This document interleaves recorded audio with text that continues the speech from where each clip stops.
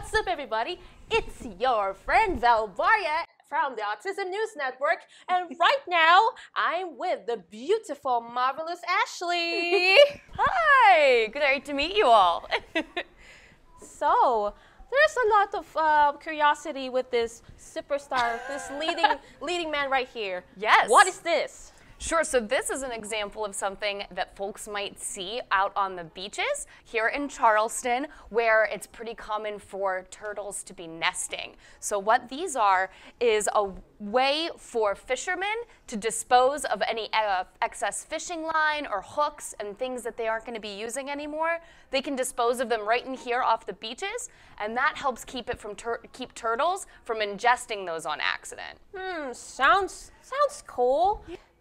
What would you guys educate the visitors? So we do a lot to try to educate our guests on maintaining and being good stewards to the environment is the way that we like to think of it. So this is, for example, one way that you can be a good steward for your environment. It's really common for animals to be ingesting things that they shouldn't be ingesting in the wild. They eat things on accident, like the fishing lines and things, and that's unfortunately where some of our sea turtles are rescued for this reason, and then they end up here in our care. So it's a full circle way that we can educate the public on ways that they can take care of the environment, and there's things all throughout the aquarium here that help us educate the guests on what the best ways to do, or the best things that you can do to take care of your surroundings. I see. So it's not just like y'all to educate them. It should be us as well who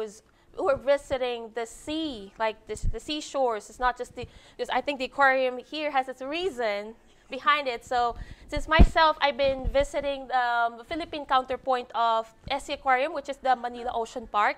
I also have a little experience, like a little relevance to this experience that we have right now. I think you nailed it, though. It really is about, what we can do, but also what you can do.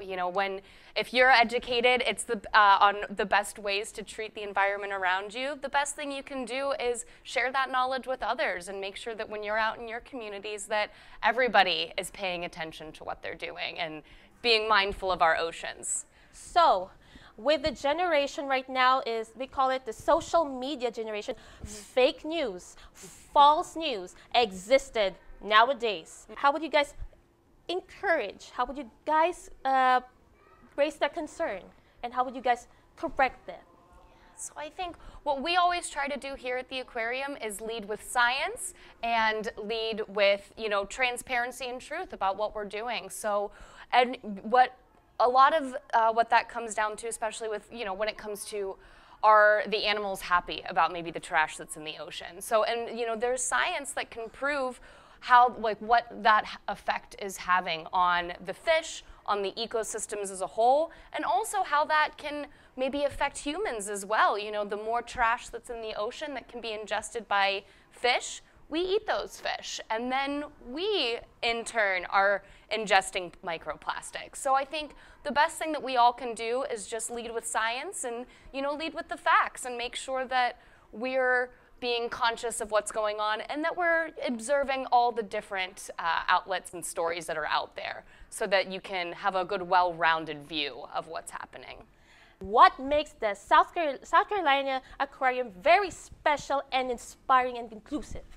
So, what I think makes the aquarium so inspiring, I grew up here in Charleston and have recently moved back, and I remember coming to the aquarium as a child. And so now I get to work here and really tell all the good stories that we're doing. And I think what makes us so special is that we focus on local wildlife, and we also focus on rehabilitation and release. So our sea turtle hospital is really important to the community. We are rescuing threatened and endangered sea turtles, and sea turtles are really important to Charleston. They're really prevalent in our oceans. I think that's what I find most inspiring about the aquarium. And one of the most inclusive things about the aquarium is that we do everything we can to make sure that everybody has a wonderful experience here at the aquarium. For example, one of our newer initiatives that started a few years ago is that we've partnered with Culture City. So we have sensory inclusive bags that you can check out at our information desk when you arrive, and they include things like noise canceling headphones and maps of where in the aquarium we have quiet zones and where you can, have the best experience for you. We also try to be really inclusive with making sure that our space is open to everybody and that we're welcoming to everybody. We were recently recognized as a safe zone through the Charleston County Police Department. So we're considered a safe zone for the LGBTQ population, and we're very proud to support everybody that wants to see the aquarium. How do you guys deal with a natural disaster? Sure. So for example, a natural disaster that's really common here in the Lowcountry is hurricanes. So we all know when hurricane season rolls around that we might have some storms. And we have a really extensive plan here if we are going to be hit with a really large hurricane, something that might require evacuation.